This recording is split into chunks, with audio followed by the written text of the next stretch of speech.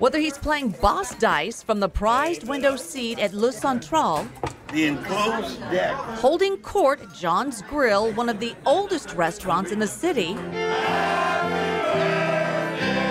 or being serenaded at Chief Sullivan's in North Beach, Willie Brown is a force of nature, unstoppable, unforgettable. All right, where are we going? My quest to uncover the secret behind his longevity. Hello. I met Brown in his office and tried to sweet talk him with a little birthday pie. What would be your favorite pie?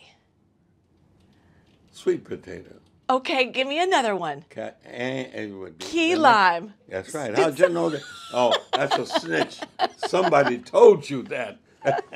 Speaking of birthdays, If you have to blow out the candle, do you have a certain wish that you do? Well, each time I hope that I would be around to blow them out next year.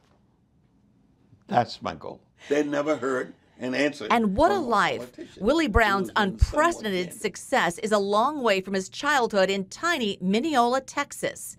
At the age of 17, virtually penniless, he came to San Francisco to live with his uncle, doing odd jobs, driving a cab, or working as a janitor. He went to law school, got admitted to the state bar, and to have the nation acknowledge the racism which does in fact exist, and was then elected to the California State Assembly, where he served for 30 years. yes, sir. Roughly half that time as the first black speaker of the Assembly. Brown was then elected mayor of San Francisco. That's Kamala Harris at his side. How do you stay healthy? Do you have a routine? What are you doing? Well, I have always been very careful at the level of consumption on the food side, on the booze side. I try to get an adequate amount of rest, but above all else, I try to end the day without one issue still troubling me. The one thing this great communicator does not do. I will not text under no circumstance. The kind of things that we politicians say and talk about in many cases are not what you would want to have to market. That evidence could defeat you. That evidence could get you put away.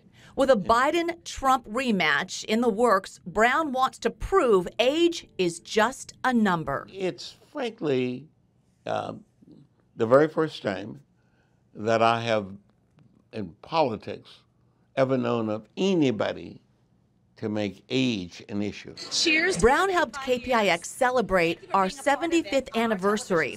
Now, our turn to toast you. 90 years of an unparalleled life. Happy birthday, Willie Brown, and may you have many, many more to come. Willie Brown's life is quite a story. It is the subject of a new unauthorized biography written by veteran Sacramento reporter James Richardson. And also with us to set the record straight is the subject of the book, San Francisco Mayor Willie Brown. Welcome to both of you. Have you two done a show together since this book has come out? No, we have, I think, been on radio. He on the telephone, and I think I was in person for KGO on one Sunday afternoon, but with Jackie Spears or somebody else. But that's it. All right, did you like the book? I did not read the book. As I indicated to you at the outset, I can't remember when I've really read anything about me. I have read excerpts from the book, obviously. I read some parts of the galley proof early on, when it was still in preparation. And I did talk to Jim Richardson. My family talked to Jim Richardson. My friends all talked to Jim Richardson. So I pretty much know what's in the book. But people are asking you for the book. Is that right? Well, it's unbelievable. People think it's my book. I am around autograph every day since this book was published in early November. There's not been one day in which I have not had to sign, autograph Jim Richardson's book for somebody. I have stopped saying it's not my book. I actually sign it as if it is my book. It's easier. Absolutely. How do you feel about that? I expected that would probably happen. All right, now this was, I found by the way, I'm sorry it isn't my book. Well, I think it's a great book. I want to tell you, I read it, but I love politics, and I found it to be a meticulously written 35-year history of California politics, covering a lot of the characters who are larger than life, besides Mr. Brown. You spent 4 years on this book. If you were to sum up what makes him so special in his political career, what do you think it would be?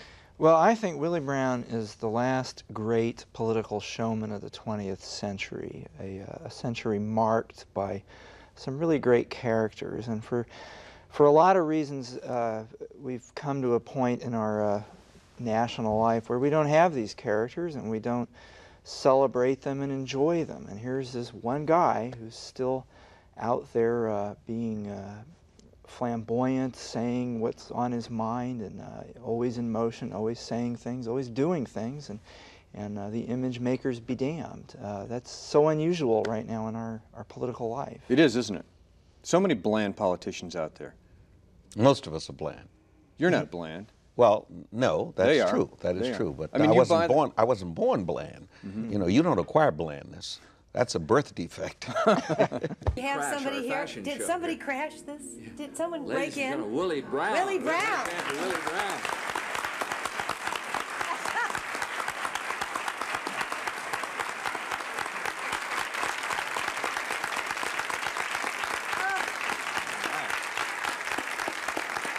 Looking as dapper.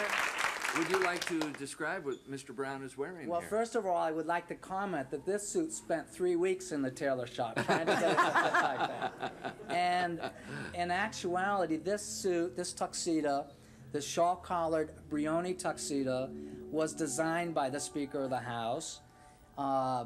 He's about to set a record in a couple years, I guess, for his longevity as Speaker of the House, but in case anything goes wrong, he wants to have another field of endeavor.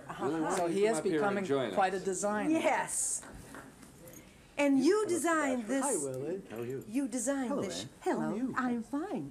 Nice to see you. Nice to see you. Please sit down. And you designed this tuxedo, the shawl collar tuxedo.